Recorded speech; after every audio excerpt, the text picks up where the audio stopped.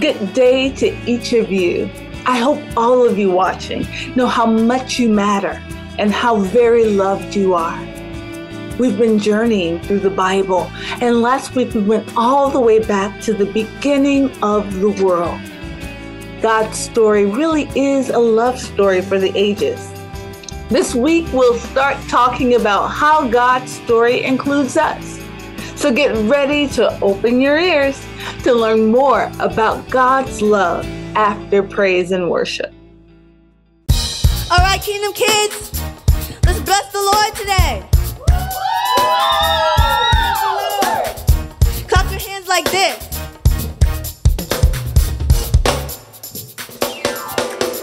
Psalm 103 says, "Bless the Lord, O my soul, and all that is within me. Bless his holy name."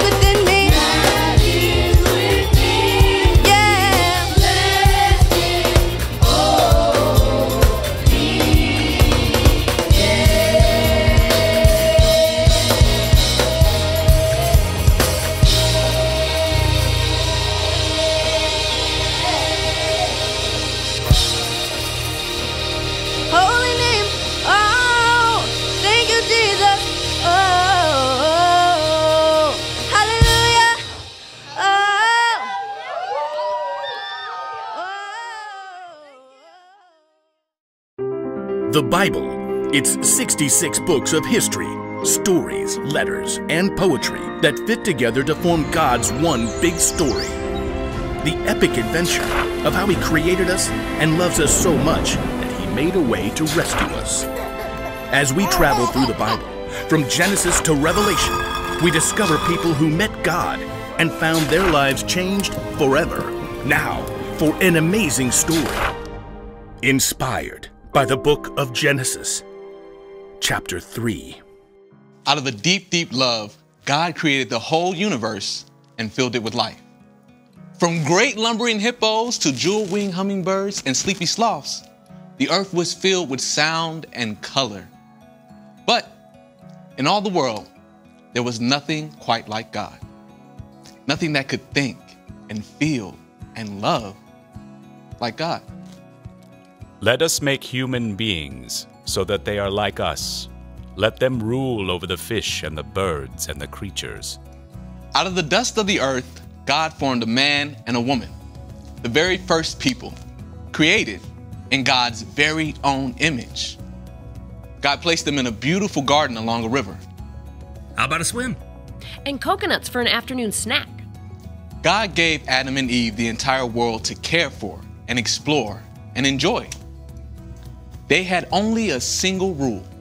You may eat fruit from any tree in the garden, but you must not eat the fruit from the tree of the knowledge of good and evil. If you do, you will certainly die. Oh, definitely not touching that tree. Life in the Garden of Eden was perfect. Crops seemed to spring from the earth as soon as seeds were planted. Every animal was friendly and ready to play or offer a ride. Adam and Eve never argued over how to spend their time. Your turn to choose. Best of all, Adam and Eve got to walk and talk with God. In the cool of the evening, they would walk alongside God under the shade of the leafy fig trees. You made the most amazing sunrise this morning. Yeah, we can't wait to see what this sunset's gonna look like. But into all this beauty slithered a false note. One afternoon, as Adam and Eve searched for wild mushrooms, the serpent uncoiled himself and slid along a low branch beside Eve. Looking for a snack, are you? Oh, hello. How about some luscious fruits? Eve glanced toward a grove where beautiful fruit trees stood. The tree in the center stood taller. Its fruit seemed to glow. Did God really say you must not eat fruit from any tree in the garden? We can eat fruit from the trees, but God did say you must not eat the fruit from the tree in the middle of the garden. Do not even touch it. If you do, you will die. And, well, die does not sound like a very good thing. In spite of herself, Eve took a few steps closer to the grove. The serpent slithered along. You will certainly not die. God knows that when you eat fruit from that tree, you will know things you have never known before. Like God, you will be able to tell the difference between good and evil. Eve looked at the shining piece of fruit on the central tree. It hung ripe and heavy. God loves us. Surely He wants good things for us, like knowing more? Eve reached out her hand with one finger. She touched it. Nothing happened. Maybe it's a test. God actually wants us to try the fruit, but He wants us to know without telling us. Sure, that's it, sweetie. God had given the rule to protect Adam and Eve, knowing all of the terrible things that would happen if Adam and Eve chose to disobey. God was trying to keep them from pain. But Eve started to question in her heart. One little taste can't hurt. Eve gave the rich fruit a gentle tug. It came away in her hand. She took a bite of the juicy flesh. Oh. Eve called out to Adam, who was a short distance away. You've got to try this. But isn't that from the... The fruit looked so amazing. Adam decided he didn't care. Let me have some. Adam, too, took a bite. A strange expression crossed his face. I never thought about that before. New ideas and thoughts crept into the minds of Adam and Eve. None of it made them feel better. We're not wearing clothes. I need to cover up. The first time, Adam and Eve were filled with shame. Quickly, they stitched together fig leaves to wear. As evening shadows lengthened, they heard God walking through the garden. Oh no. Quick, hide. In trying to make their own happiness apart from God, Adam and Eve had broken their relationship with God. Sin had entered the world. Where are you? Adam cowered behind a berry bush. I heard you in the garden. I was afraid because I was naked, so I hid. Who told you that you were naked? Have you eaten the fruit from the tree I commanded you not to eat? It's the fault of the woman you put here with me. She gave me some of the fruit from the tree, and I ate it. God gave Eve a turn to speak too. What have you done? The serpent tricked me. That's why I ate the fruit. God's own heart was pierced through by what people had done. God told the serpent, I am putting a curse on you. You will crawl on your belly and eat dust all the days of your life. Because Adam and Eve had turned away from God, they could no longer find a home in the Garden of Eden. From now on, growing food would be difficult, back-breaking work. Giving birth to children would be painful, and family relationships would be complicated and hard sometimes. And one day, Adam and Eve would die. You were made out of the ground. You will return to it when you die. I'm cold. Though people had broken their relationship with their Creator, God's deep, deep love for them had not changed. God even made clothes from animal skins for Adam and Eve to wear on their journey from the garden. And already, God had a plan. One day, God would become a person. Jesus, God's very own Son, would walk on earth among people, showing them how to live in relationship with God again. And Jesus would one day lay down his life to break the power of death once and for all. Because in the end, God's love always wins.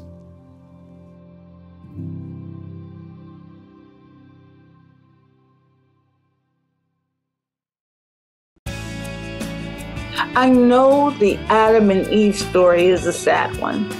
It's unfortunate that the enemy's cruel plan destroyed the beautiful life that God intended for Adam and Eve. And it's sad that God's first people didn't trust him fully. Because of that, sin entered the world, and Adam and Eve had broken their relationship with God. And that caused all people, including you and me, to be born in sin and separated from God. But remember, God never stopped loving Adam and Eve. And he continues to love the rest of us, even though every single one of us have sinned. There have been times when all of us have messed up. We might have said something that wasn't true, or we might have behaved poorly when we were angry or jealous. All sin, no matter how small or how big, breaks our relationship with God. But thankfully, God loves us no matter what. In fact, God loves us so much that he sent Jesus to make things right, to fix what was broken by sin. Sin may separate us from God, but when we sincerely believe in what happened on the cross and repent and choose to turn away from sin and all the bad things that hurt God, hurt others, and ourselves, Jesus becomes the bridge that allows us to be in relationship with God once again. Jesus died on the cross to pay the price for our sins. He laid down his life so that we can be forgiven.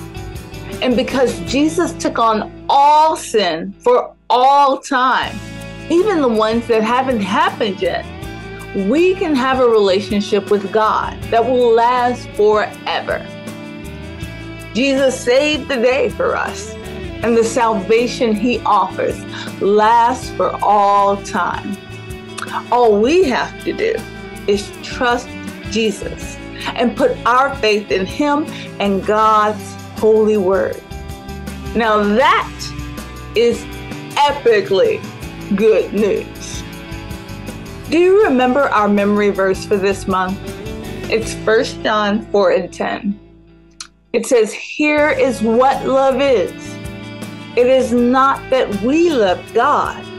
It is that he loved us and sent his son to give his life to pay for our sins." That's what love is all about. It's so good to know that God loves us, and I hope you'll never forget it. Let's pray and thank God for loving us and sending Jesus to help us be free from sin and close to God.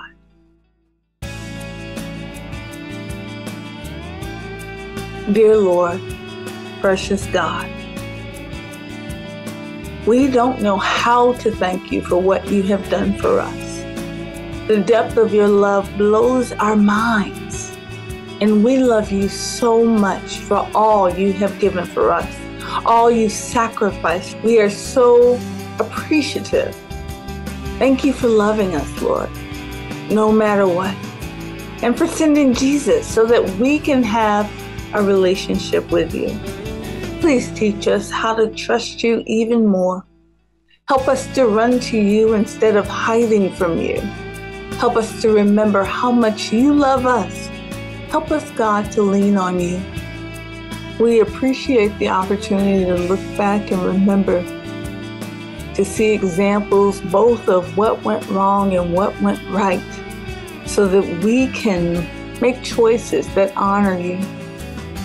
We ask your forgiveness for the moments when we are like Adam and Eve, moments when we sin, moments when we fall short, moments when we fail to trust you. And we ask that you will help us to be more like your Son, Jesus, and the one who knew how to be in perfect communion with you. Thank you for being our foundation. Thank you for being our stability in moments when nothing makes sense.